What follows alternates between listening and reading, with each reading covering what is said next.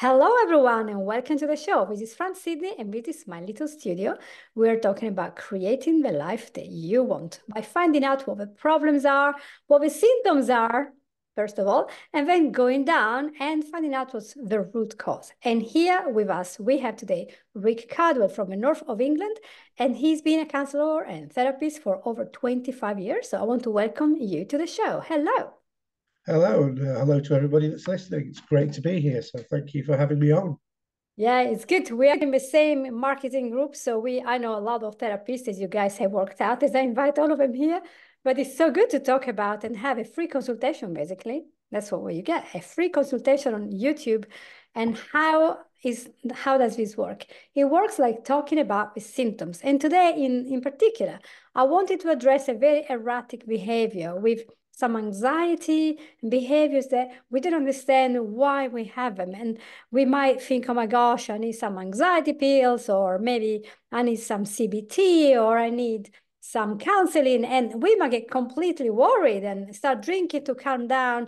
But sometimes what we think is a problem is not a problem. It's just a little alarm bell. And if you go and work with a specialist, you can go straight down to the issue and take away the root cause so you don't have to go and medicate yourself for the rest of your life, because most of the time, no, it's just something that especially we say, I see what's going on. And that's exactly what Rick does. And did you want to share the symptoms that your client was suffering from? And I'm sure they will resonate with so many of you because they are really interesting. Yeah, sure. So this particular client, a teenager actually, somebody that I worked with just over 12 months ago, I began to work with this young girl. Very interesting story, very typical of the factors of the symptoms of a teenager.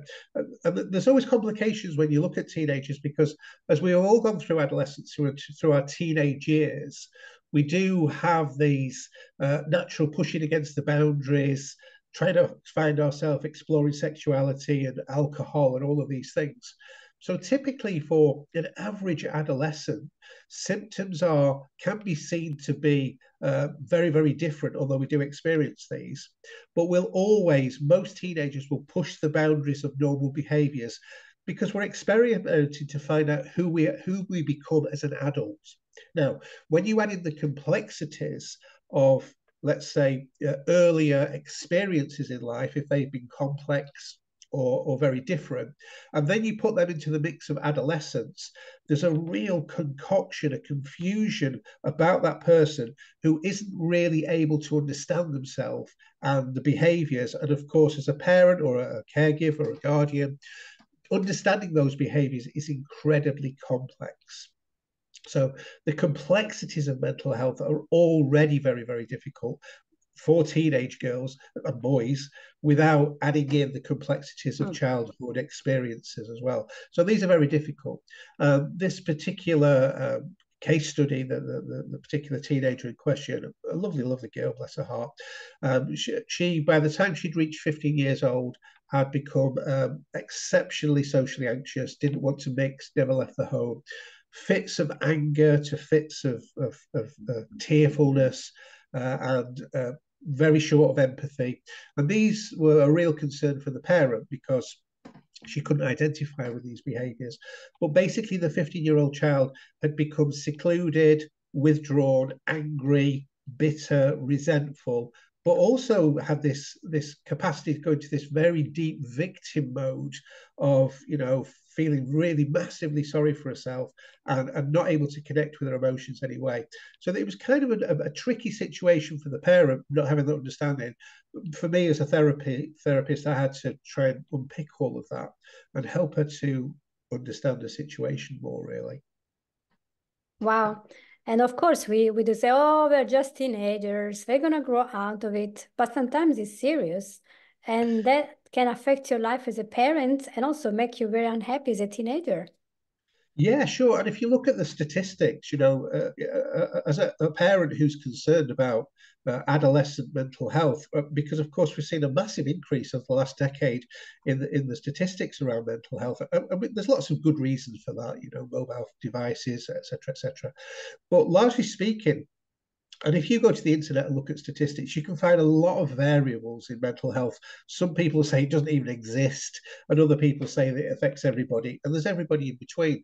But if you look at good, reliable statistics, ONS statistics, government statistics, and good research done by Mind UK or these very good organisations, what is clear is that mental health within, let's say, pre-15-year-olds, so maybe up to 16, those unaddressed issues, by the time a child reaches 25 years old, you have twice as many children suffering from complex mental health issues than teenagers. So that means the statistics double in less than 10 years. So if it's 16% of teenagers that are suffering from mental health, by the time these children get to 25 years old, it's 31% of teenagers. So if we can address mental health within teenagers in those formative adolescent years, then we're hugely reducing the chances of mental health issues when children get to that age of becoming young adults and wanting to create a life for herself. So this, over the past decade, maybe a little bit longer, has become a huge issue for society. And my personal experience is that there's not enough to address these issues within society, within schools, within education for adults and for teenagers. And these problems are becoming exponential and increasing further. And I see this certainly in my clinical practice hugely more this past 3 to 5 years, of more parents contacting me with more concerns, with more erratic behaviours, angry children, withdrawn children, children that aren't coping with education well. And for me, this is a real factor to address so that we can help these young kids grow up into stable, reasonably well-formed children, adults, so that when they have children, they've got a better chance to be able to perform better and understand how they're going to develop as young children into adults as well. So this is a real concern for me personally. It's something that I've chosen to tackle more over the past 5 or 6 years because of the increase in these things. But I'd like just to tell you the story of this young lady, if that's okay for you, Franz, and just go into a little bit more of the detail. Now, understanding that these symptoms and what this girl experienced is very unique to her. But when you look at the symptoms that has manifest from her experience, these are exceptionally common in a lot of teenagers that have experienced, let's say, a childhood that wasn't conducive to being positive, or there'd be more of a level of abuse, let's say.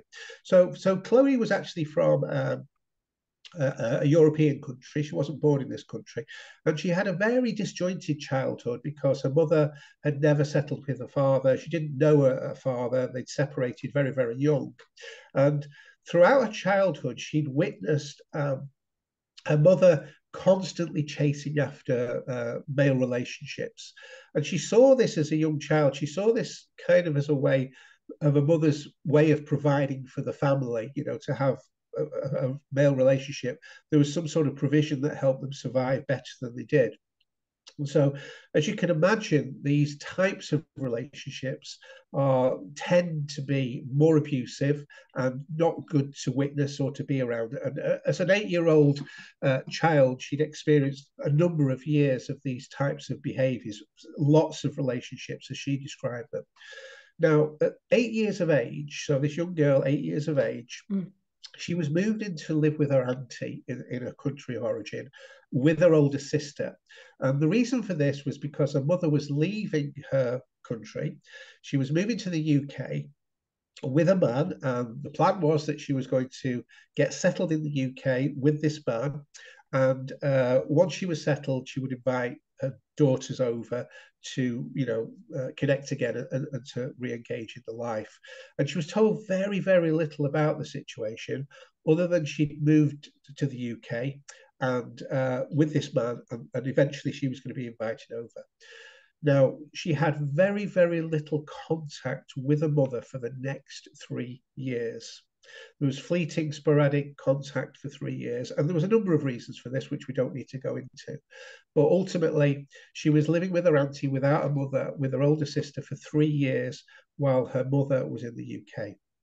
Now, after 3 years, her mother invited, let's call this lady Chloe, and a sister to live in the UK with her.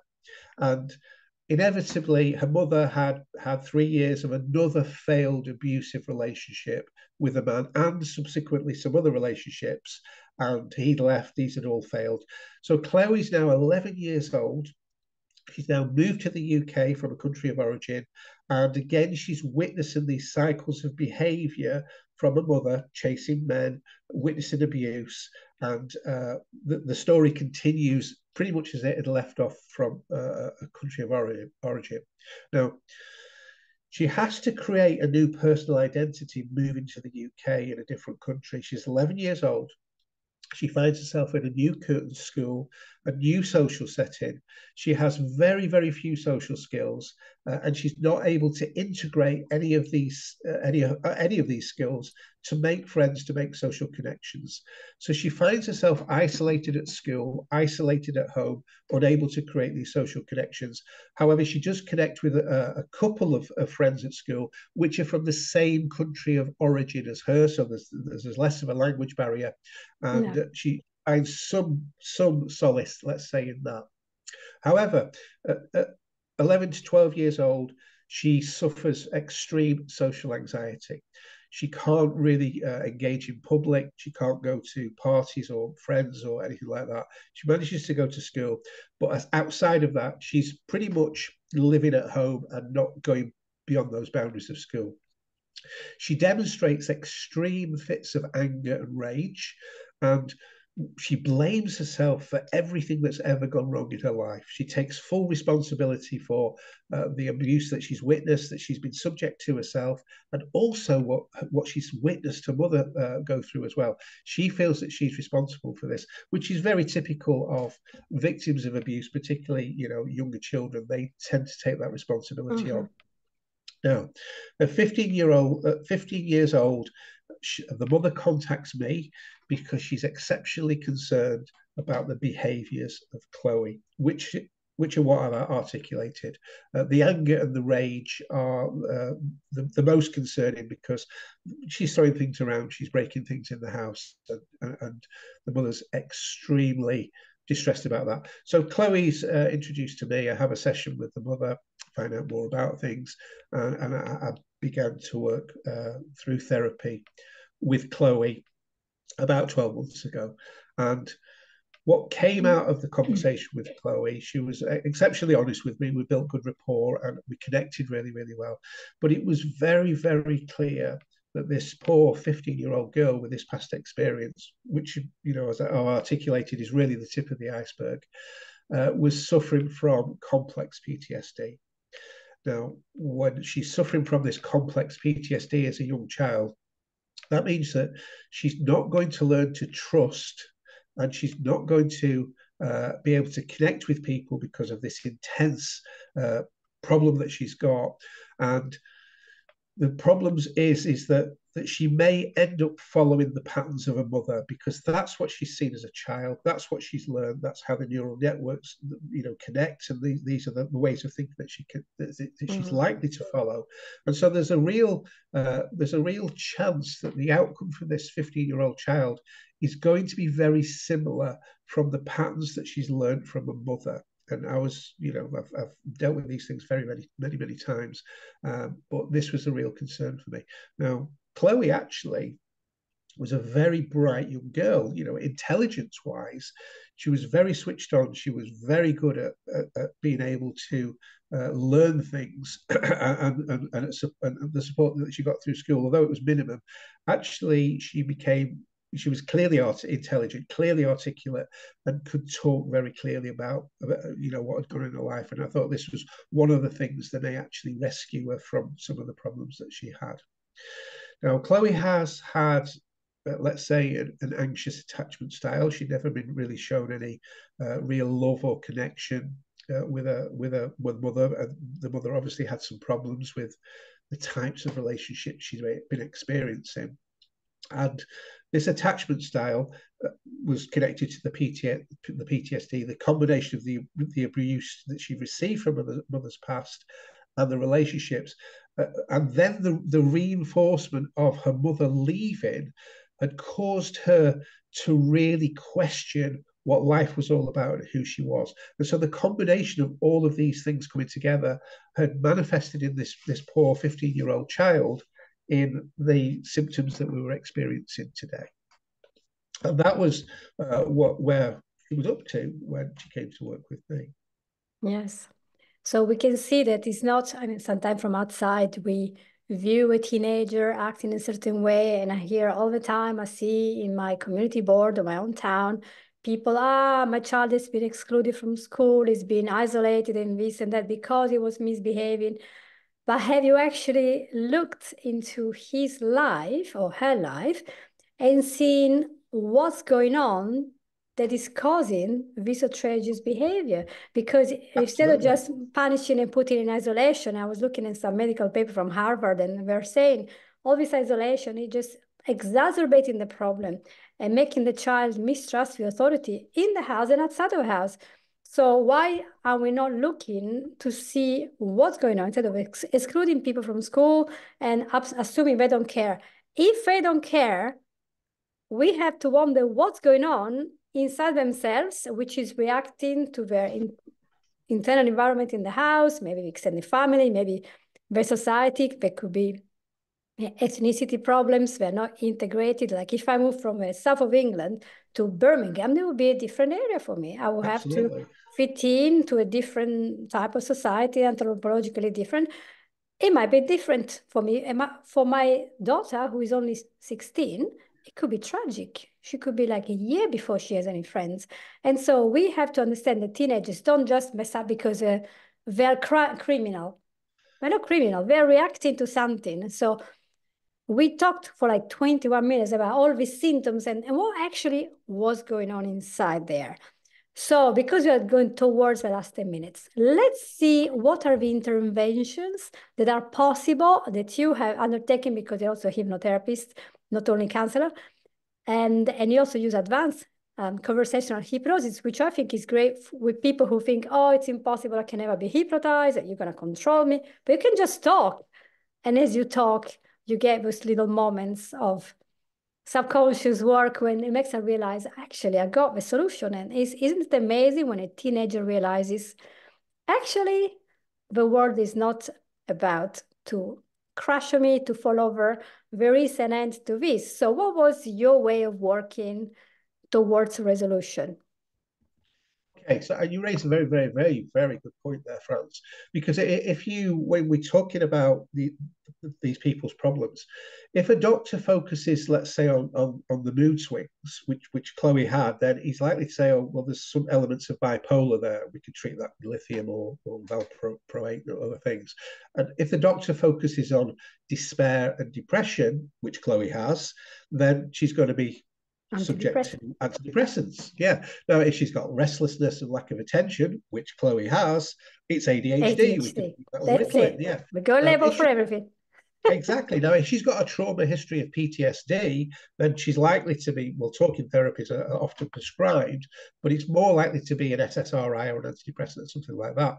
But none of these diagnoses will begin to meaningfully describe what Chloe's going through and what she's suffering from. Because if it was a broken leg or an ulcer or something that you can look at and make sense of and see how to fix it, then that's logical, it's factual. But when it comes to these issues within the neural circuits within the brain, we're not even close to understanding the complexity of the brain and the human attachment systems. We're nowhere near that precision of understanding. And so these things become very, very, very complex. Now, the solution, well, let's have a look at what I believe the solution is. Now, when we look at Chloe as a case study, as an example, what we need to understand, and this is relevant for all of us human beings, whether we're in a bad place, a good place, or doing really well, in order to know who we really are, to have an identity, We must know, or at least feel that we know, what is and what was real. So we have to know the reality of life, what has happened to us, what's happening to us now, and how real it is. We've got to kind of observe what we see around us and label it correctly. It has to have the correct label so that we have understanding of that. Now, we've also got to be able to trust our memories and be able to tell them apart from our imagination.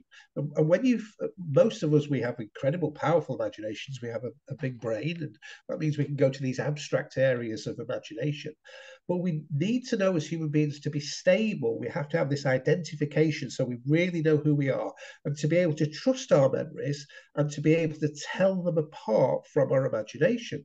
Now, losing the ability to make these distinctions, what that means is we are erasing, we're taking away the awareness, and we're cultivating denial.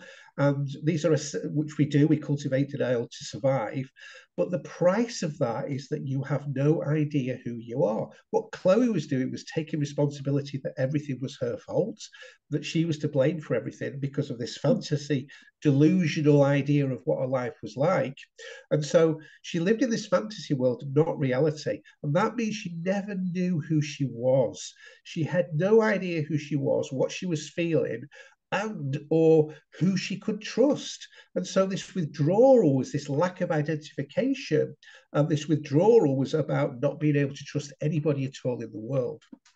So with Chloe, which is, for all clients, let's say treatment or the way forward can be different. And I'll give you a typical example of the way forward here with Chloe. There's variations to this because everybody's very, very different in their experiences and how they perceive that.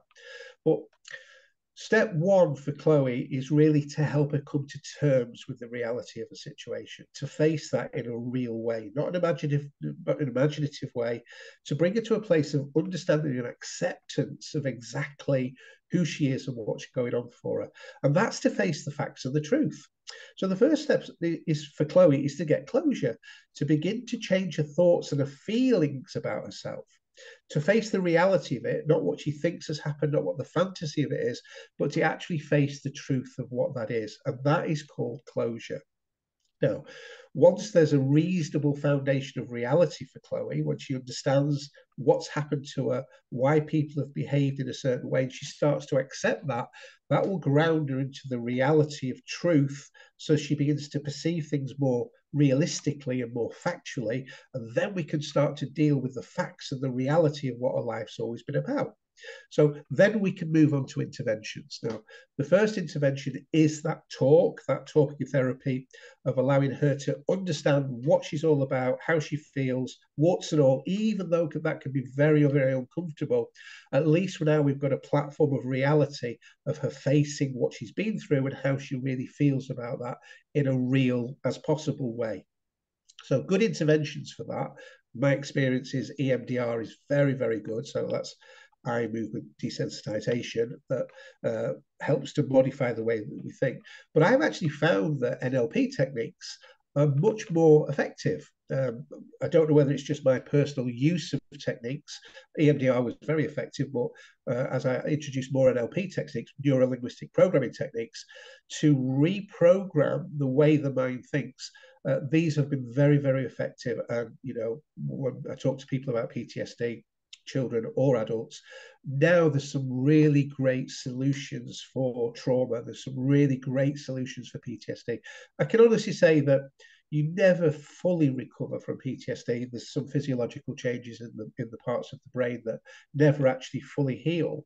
But overall, these treatments do help you to disassociate the negative, powerful emotion from the situation. So you've still got the memory, but you can detach the negative emotion from the memory. So you can still think about it, but you don't have that traumatic experience anymore. Yeah.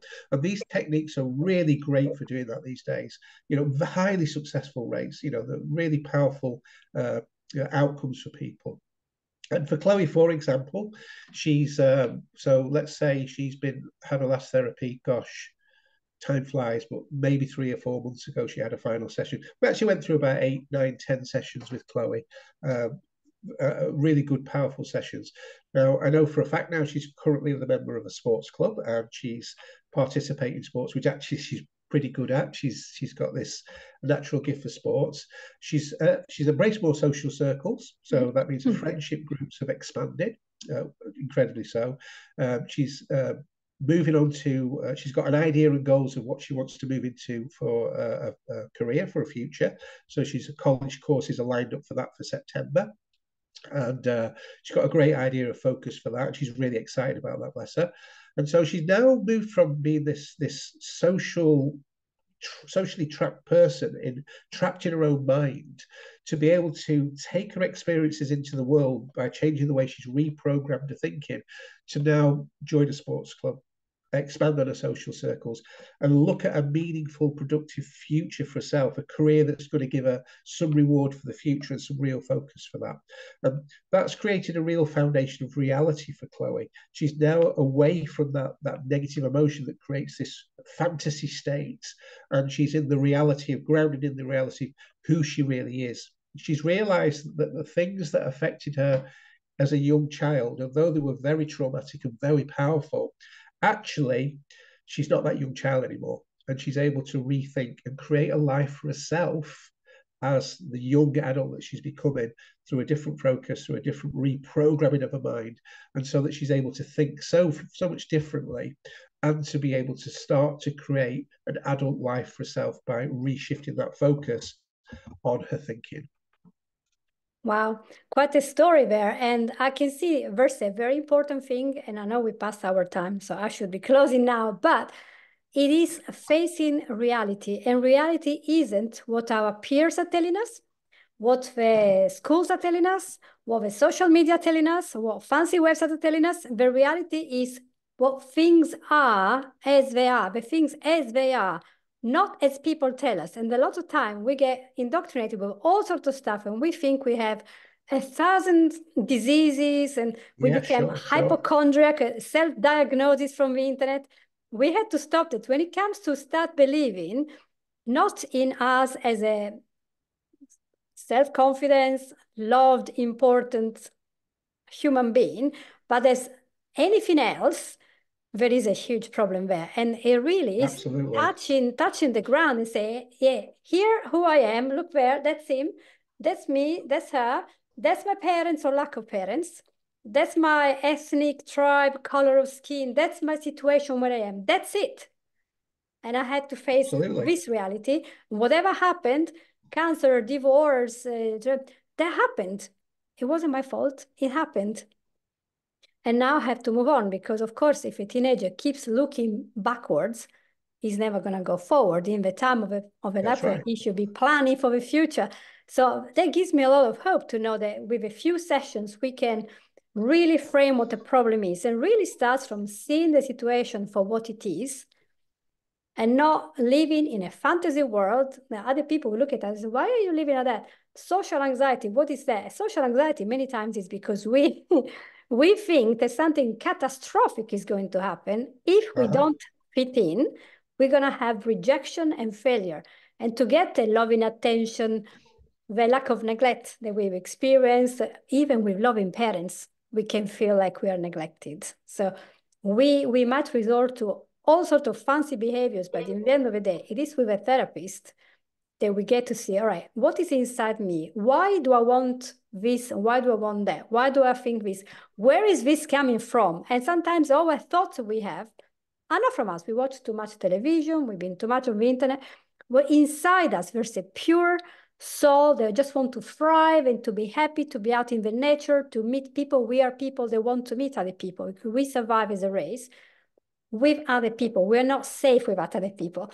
So this mechanism of protection have to be taken out and understood for what they are. Is protection from pain, isn't it? Exactly. That's what it is. And you sum that up perfectly. It's all about us taking responsibility for our lives, to understand that people don't live our lives for us. We have to live our lives as ourselves and find the true meaning of ourselves, connect with ourselves in a way that we really understand who we are, and then create a life for ourselves that's productive and positive and good. And so based on who we are, and work on that continually for the rest of our lives. But you're right, what other people in our lives, you could argue that people intimately close to us have a lot of value, but most of the people don't, and yet we fear judgment and criticism from these people that have no value to us, and that makes us not feel good enough. We are good enough when we face the reality of who we really are. Yeah. And also sometimes the people who claim they love us, they're putting us doubt about who we actually are.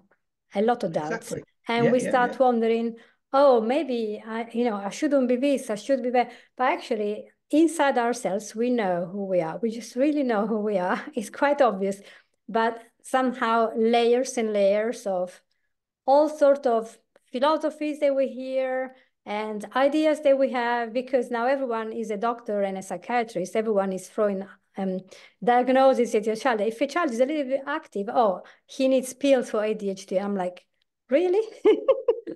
Just go back to your place, because you're not my doctors. You cannot tell me that my child has ADHD. I mean, so step back, everyone. Stop deciding that everyone else has an issue. Look inside your own issue, and allow these children to talk to a professional and open up. And the parents can be just as biased, and the parents can be indoctrinating their child to think that he's lazy, oh, he's bad like his dad who left, or whatever. So the parents can be just as fault as everyone else. We can be biased because we see the situation from a different point of view. And in some occasions, we need to get the parent out, not to be in the therapy room, because he's going to destroy the process.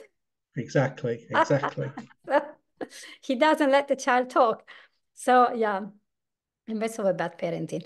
But most parents just want the best thing for the child, and if you want the best, then get the child to talk to somebody who has no agenda, and they just want the child to be better, and is going to listen and understand and help a child to understand himself and to work and self-regulate his own feelings. Because in the end of the day, an adult is a person who can self-regulate and say, oh, I'm feeling this, what's going on? Why do I feel like that?